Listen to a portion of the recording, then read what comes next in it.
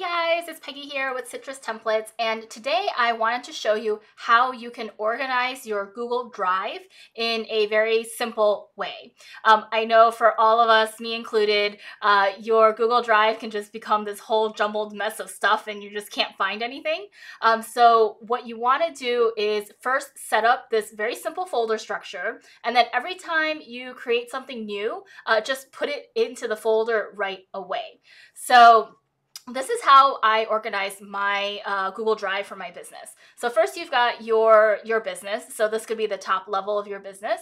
Then I organize it into two folders. Either this is related to clients and their like deals and transactions and stuff like that, or everything is on the back end. So that's all the operation stuff. So all of your stuff should either fall into it's related to a client or it's not, and then that would go under operations.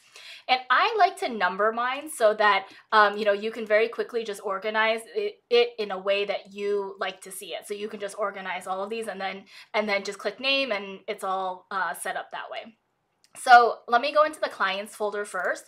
So this is all of your clients. Again, I've got it organized because I want to see my folders as sellers, buyers, and rentals. So you can, divvy up it however you want.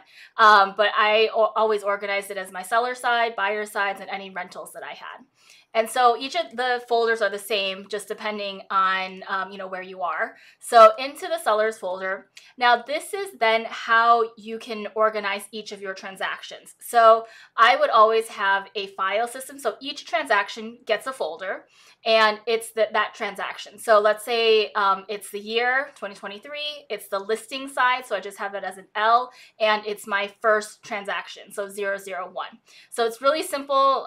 You just, when you have a new transaction, you just put the next number there. And then I just did the address here. You can also do, maybe your seller's names, your client names. I always did it by address.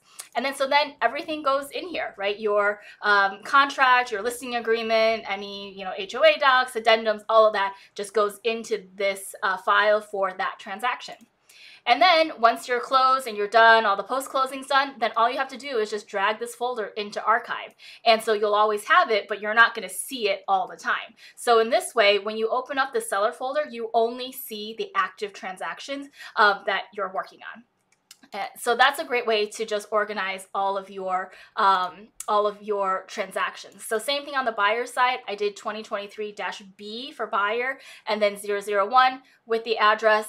And then again, same thing. You put everything buyer related into this folder and then archive it when it's done. So same thing with the rentals. And so this is a great way just to organize your transaction side. Okay. Now going back, let's say you have other back-end stuff, right? This could be scripts, this could be, your profit and loss statement, anything related to marketing or anything like that that's not client related. So how I have it organized is according to my 8 simple systems that you need for your business. So if you haven't watched that video, I'll include it into the notes so you can go back and watch that video on the 8 different systems that you need in your real estate business. So I have found that any document I create, anything that's related to my business, falls into one of these 8 systems. So it's either related to my business vision or related to lead generation, lead conversion, contract to close, client appreciation. That's kind of the front end of what your clients see. And then the back end of your business, tech tools and automation, tracking your numbers, and anything doing with your team. So any document that you create, decide which system it goes under, which folder it goes under, and then just put it in there. So it's just really easy once you create a new document. Let's say I am going to create a new document for a new lead generation system. So let's say I do something like this, Google Doc, and I'm going to say, let's say this is Citrus Realty. These are my, let's say, YouTube video ideas. So once you do that, right, you're going to start writing stuff in this. But what I want you to do is just take the 2 seconds, go to move. All you have to do is move it into lead generation. You can do more stuff in here, but just say move here. It's there. Now it's organized. You can go find it when you need it. And at any time, you can always still go search for it just, in your Google Drive, but at least you have a place for it when you just start making the document. So I hope that's helpful for you. Again, going back to the top tier, either you have two branches. Either it's your documents are related to your clients, or they're related to your operations and everything that's non-client related. So I hope that's helpful. If you guys have any questions, feel free to reach out, and I will see you in the next video.